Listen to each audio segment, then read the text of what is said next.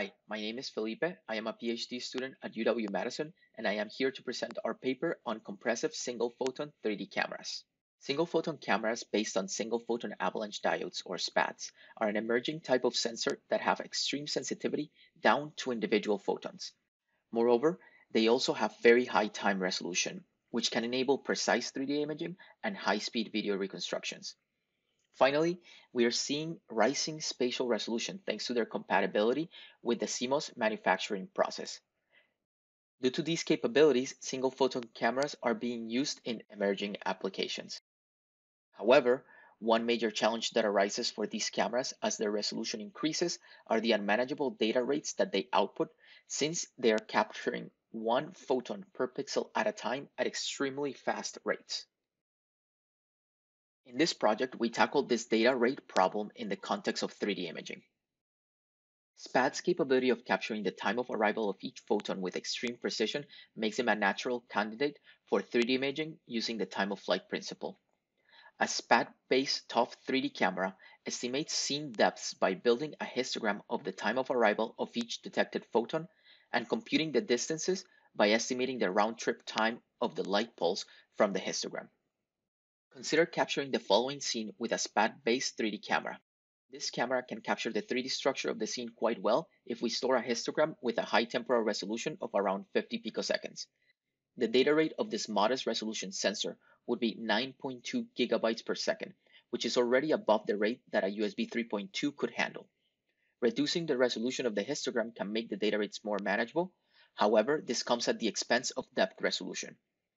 In general, we could compress the 3D histogram image effectively if we had it available, because we could simply estimate the distances at each pixel and then discard the histograms.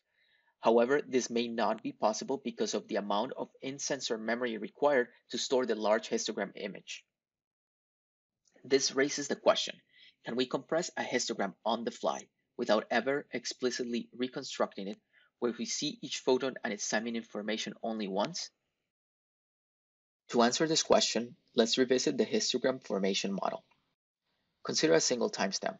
We can represent it as a one-hot encoding vector where all elements are zero, except for the element at an index that is proportional to the recorded timestamp value.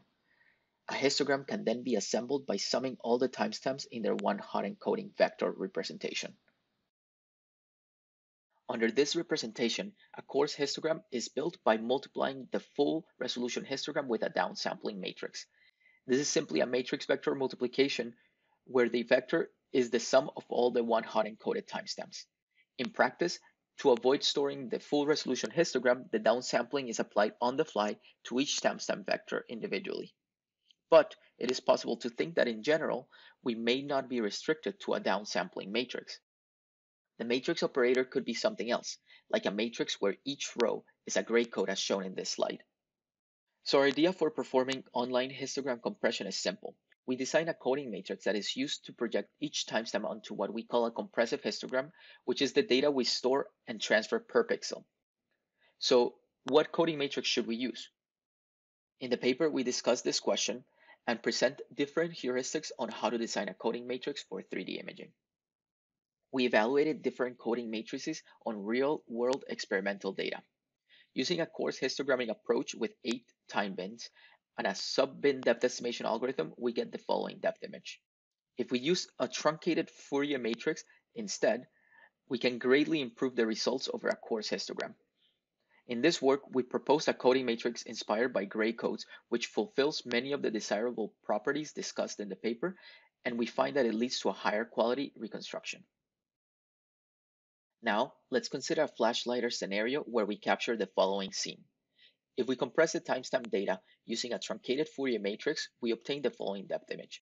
Although the depth image looks reasonable, if we look at the depth errors, we find that the recovered depths have significant systematic errors due to indirect light reflections from other points.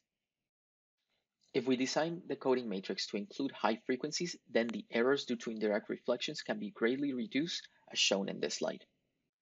Please refer to the paper for more details.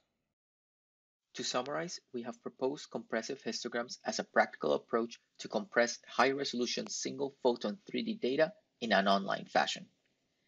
Thank you.